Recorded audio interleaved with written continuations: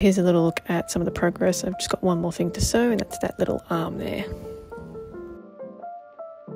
I've also added some two-tone on the arms, and I'll be adding the ears once everything's glued together. So I use a ladder stitch to sew all of my pieces up as well, and a good quality thread. I also did some work on a commission, painting these red eyes, which are going to be for a wolf. So I'm using some cool red chromacryl, and I'm going to be painting around one side of the eye.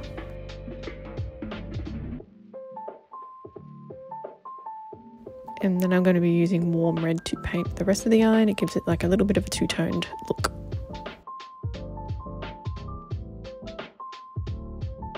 That's pretty much all the work that I got done for this little studio vlog mini, and I'll catch you in the next one. Bye!